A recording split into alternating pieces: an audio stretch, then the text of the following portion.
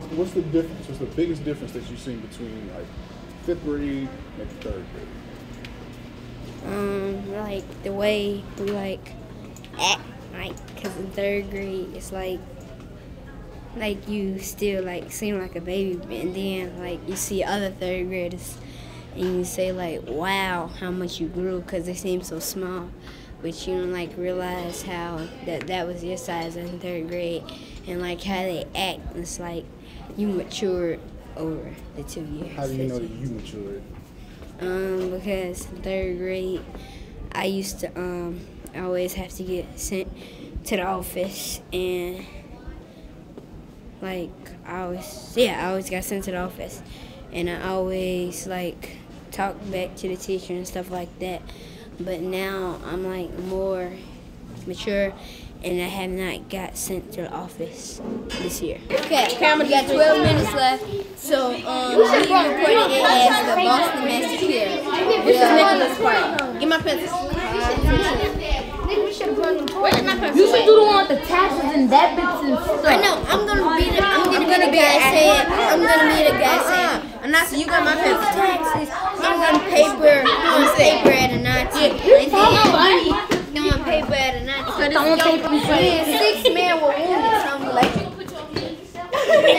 No, we need another person. A man named Paul Revere. Who's gonna be Paul Revere?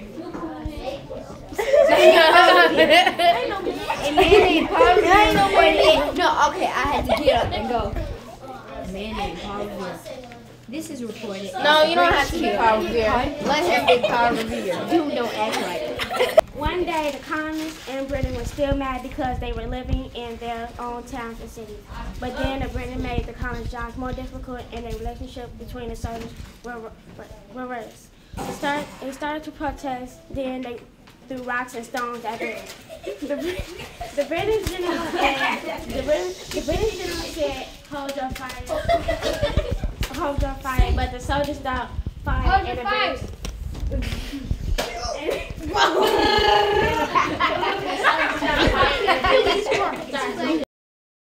I'm supposed to be on green because she moved me for no reason, because Christopher, Cherish, and Dejanay were talking, and she thought me and Kristen was talking.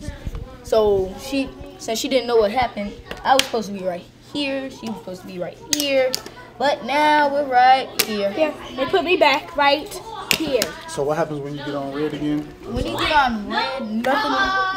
get on red, nothing really happens. It's like you just get in trouble or something. You'll either get in trouble or get a phone call home or email to your parents. Is this like this in every class? Yes. Every single class that you have red lights? Yes.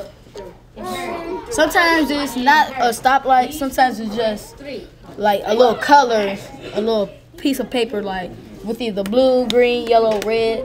Yeah. In some classes, when they do blue, that means you're great. Then you go to green, yellow, and red.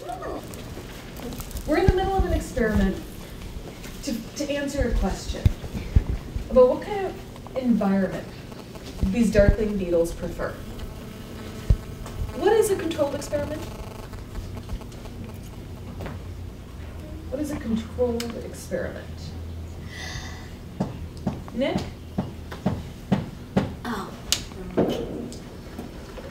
Like when you changing things, like when you changing variables, but you like changing them one at a time. Ah, okay. So we can change only one variable at a time. What's a variable?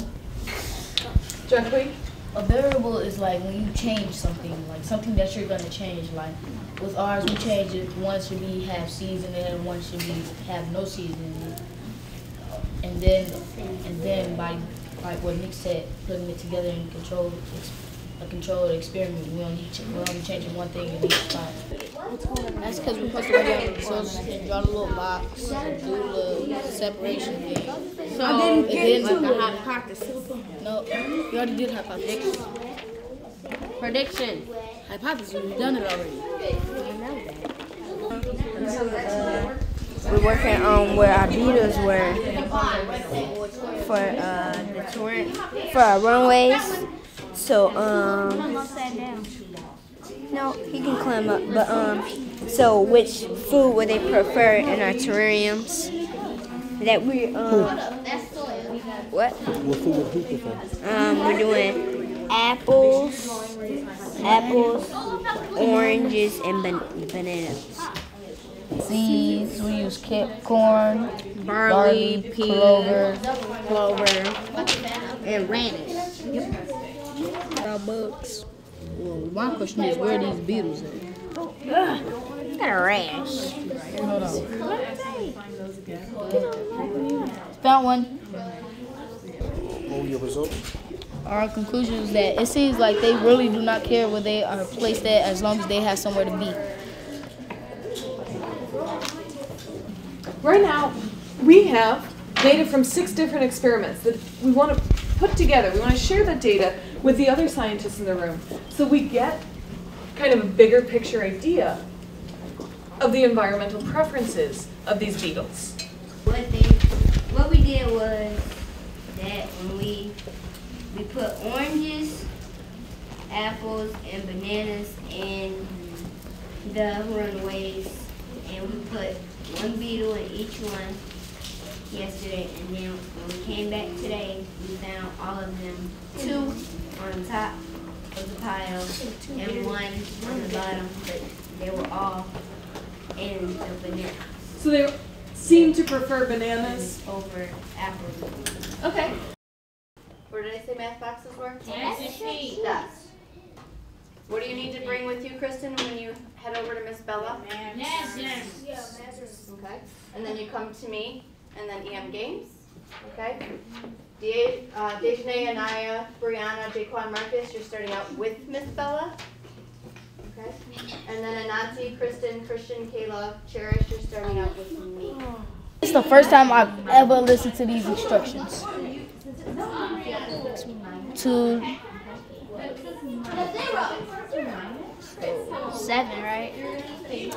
It's 64. no, it's 20 yards. Exponent, like 10 to the, yeah. I had to listen to the directions. That's how you do it. So the base is 3 to the first power. Right. So that's 1. No, that's yard. 3. Yeah, that's 3 yards. So that means you. And look, 36, another 36, 180, 216. 6 to the third power. Oh, we about to get a hot touchdown.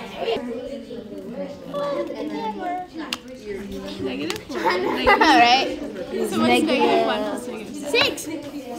You're going to spend $10. 3. $3. So I got 3. Yep. So it's 3. So it's 23. Well, I got 23. You got 27. I thought it said 16. Do you have any different freedoms now that you're in 5th grade? Yeah, like I can like do more stuff since we are the oldest in the school. We go on different field trips. Like we're going on a big camp trip this year that only 5th graders are going to, and that's what we're doing. And only 5th graders, and we're going to go see other students Okay. that who are going to middle school with us. What middle school you going to? Woodson. Woodson? Yeah. You looking forward to it? Yes. What do you think would be some of the biggest differences? Changing classes and having more teachers. What have they told you is going to be different? Like I haven't heard that much yet, but I think that it's gonna be a big difference. So like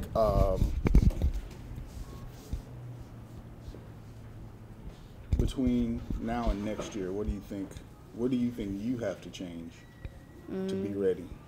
Do you have to change anything to be ready? I think I have to change a little, but I don't have to change like a whole bunch. I think I just have to get ready, because right now I usually breeze through my homework, and now I think that now I'm not gonna have as much freedom as I used to, because I'm gonna have to study more and have more homework. Okay.